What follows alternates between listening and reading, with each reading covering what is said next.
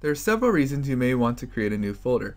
Perhaps you've accidentally copied some pictures into a folder that just don't belong, and now you want to create a new folder and then move those pictures into it. The first step is we need to right-click on My Pictures. My Pictures can be found in the navigation pane on the left-hand side. If I right-click on My Pictures, you'll notice that the second to last option says Create New Folder. I can simply left-click on Create New Folder, and then you'll see this new folder has been created. I can go ahead and I can type the name of this folder, and when I press the Enter key on my keyboard, that's going to set the folder. You'll notice that these folders are arranged alphabetically. If you've accidentally misspelled the name of the folder, or you want to rename a folder for any reason, you can simply right-click on it, and you'll notice the second to last option is to rename. I can left-click on Rename, and now I can go ahead and I can type in the name of the folder again, and then press the Enter key to set it.